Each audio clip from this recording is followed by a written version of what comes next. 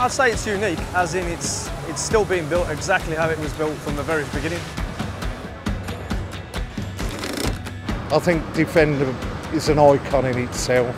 Defender's always going to hold a place in people's memory and the industry without a shadow of a doubt. Defender, it becomes a bit of an art to build these cars because everyone is unique. And that's why you got so many people coming in to see the vehicle being made.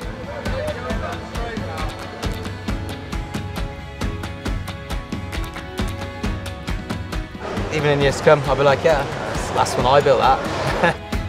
Most places now is all machines, so it's been really interesting working with Defender, actually doing more like hands-on work. Everybody knows each other and everybody gets on with each other. It's like one big family. It's an end of an era, it's a lovely vehicle. That's the best part about it, is its characteristics.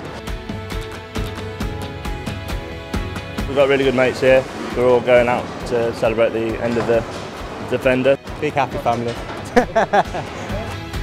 The people I work with make this place. Jaguar and Land Rover isn't just about the cars, it's about the people within this place. They just make it what it is today. As a 20-year-old lad coming in, it's quite daunting. 40 years later, still here.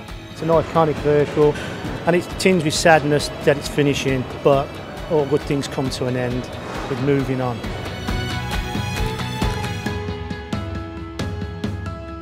It's a massive company. It is the best company to work for in the world.